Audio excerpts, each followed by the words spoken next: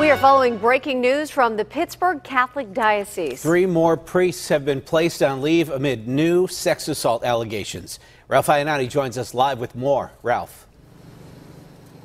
Yeah, thanks very much, Ken. More fallout today in the aftermath of that devastating grand jury report released by the state just 2 weeks ago. The Catholic Diocese of Pittsburgh said late this afternoon that 3 priests were being placed on administrative leave because of allegations of sexually abusing minors. Now, those priests have been identified as 71-year-old Reverend John Bauer, who ministered churches in the Greene County area, Reverend Bernard Carstello, 81, he was last assigned to a church in Charleroi, according to the diocese, and Reverend Hugh Lang, 87 years old, who retired in 2006.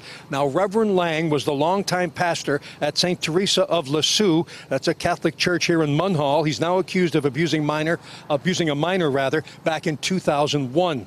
The diocese said it was made aware of the allegation against Reverend Lang just 3 days ago, and this is the first allegation against Father Lang.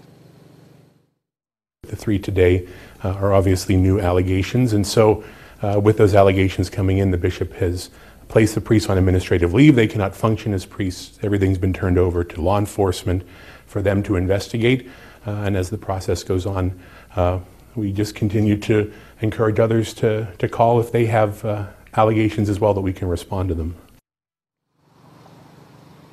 Now, all 3 of these Catholic priests have denied the allegations. At least for the time being, they cannot engage in public ministry, and letters will be read in churches where they served over the weekend. Letters, of course, from Bishop David Zubik. We're live this evening in Munhall. I'm Ralph Iannotti, KDKA-TV News.